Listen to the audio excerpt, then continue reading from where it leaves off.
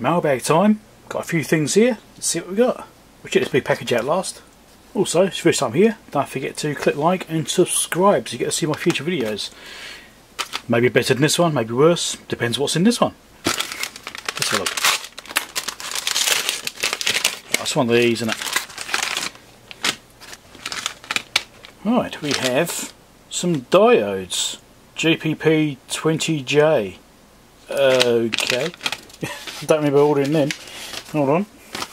Bridge rectifier, 600 volts, 2 amps. That's according to the invoice here. When did I order these? I don't remember getting these recently. Date of order.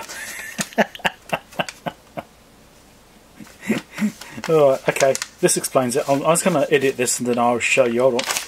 I edited this by tearing a piece of paper off. Hold on. This is why I don't remember buying these. Look at the date. 3rd of January 2021. That was a year ago. Oh well, guess I finally got them in stock then. Oh well, excellent. Well, man, nice things to need sharpening. There you go. These took a little while to arrive. It's 50 black ones, 20 white ones. So these are little plugs, like 3.5mm jacks. So you should be able to shove this in a 3.5mm jack and it will plug it up. Who doesn't like having a plug? Oh wait, that could mean something else. And obviously there's the black ones, just exactly the same, just different colour. For instance, if we take this really old beaten up iPhone 5C, which I actually still need to fix, I should really get onto that. You got a 3.5mm jack there. There you go. Jack plugged up. That's one use. There'll be links down below for all these items as well, where possible. As always, if you want to help support the channel, use those links to buy things, because I get a small commission. Oh really? You're kidding me?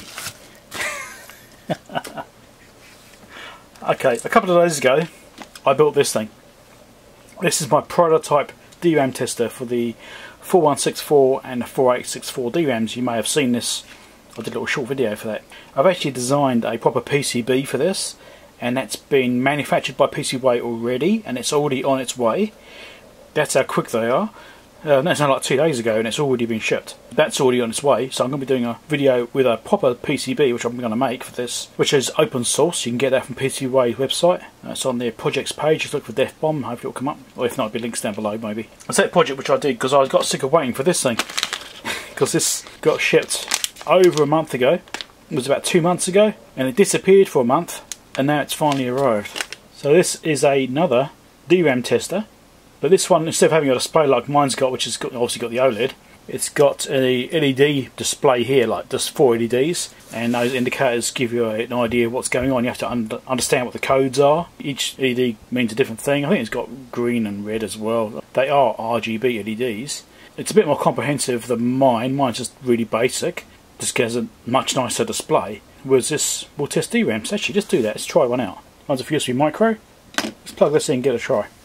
Well, it's got power plugged in. I'm going to turn some of those lights off so you can see it a bit better, because it's a bit hard to see. I don't know, maybe I can tip it downwards, maybe you can see it then, can you? You can see the LEDs reflecting off the mat.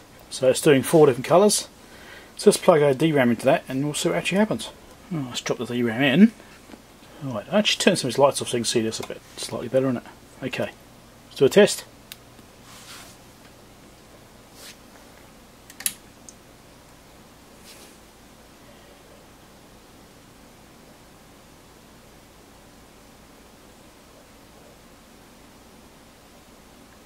Green for good. Excellent. I know that's good already because I tested it on mine. Should I show you my tester? I think I will.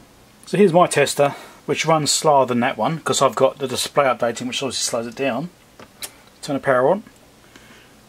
So if you may have seen this already in my little preview video, maybe. Do a test. It does take a minute or so, but it's slower because I've got this display updating which slows it down.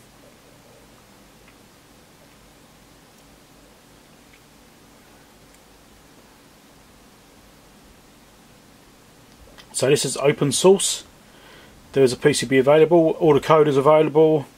There's a parts list as well for how to build it. So it's all there. It's a pretty simple thing to construct. As you can see, it's not much to it. It's a Arduino Pro Mini and a few support circuitry bits basically, with obviously the display. Random is a bit slow because it's doing a different pattern. But yeah, so this is based on somebody else's code. Adrian's Digital Basement, he had a version that he had, and I based it off that and heavily modified it to suit what I wanted to do. So his code is very simple and concise. The code is now about 4 times bigger. It works. But you can see it's much slower than this module. So it came from the UK. So it did take a while, but shipping is, you know, what it is, especially around Christmas time, which is when it got sent.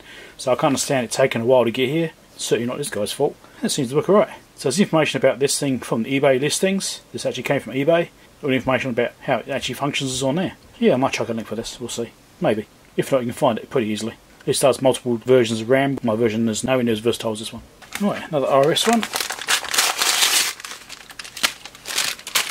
So somebody commented on my videos about a month ago now, I think, saying, hey, you haven't ordered any capacitors for a while. And that got me thinking, they were right. I haven't ordered any capacitors for a while. So these are just capacitors. I'm just restocking. So 50 volt, 2200 microfarad. A whole bunch of these. 100 microfarad, 35 volt. And these are 1000 microfarad, 25 volt. Because at nights are getting a bit low on some of these certain values. Anyway, that's that sorted out. Don't forget to like and subscribe if you like capacitor videos. Now I actually get contacted by the company for this. This is a review item, which I'll be doing a proper review video on. So make sure you click like and subscribe and get to see this in a future video. Once you know what it is, it's a bit of a mystery right now. So it wasn't something I was actually looking for, but they contacted me and said, hey, you interested in looking at one of these? I thought, yeah, sure, why not? Let's give it a go. So let's actually see what we've got in here. Always cut towards yourself. That way you won't get into somebody else.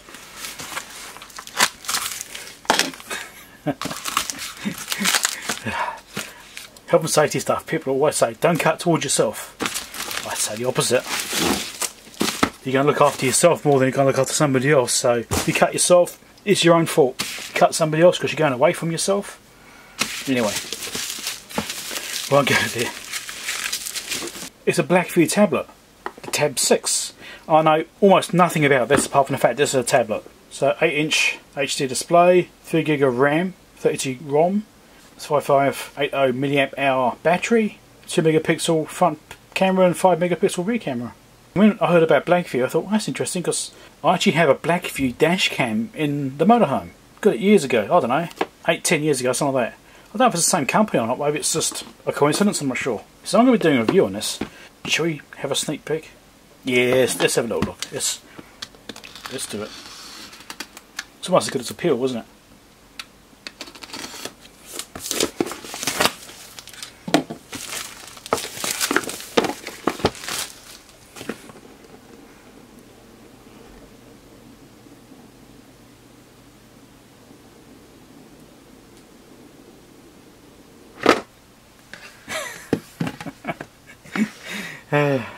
That's pretty satisfying actually.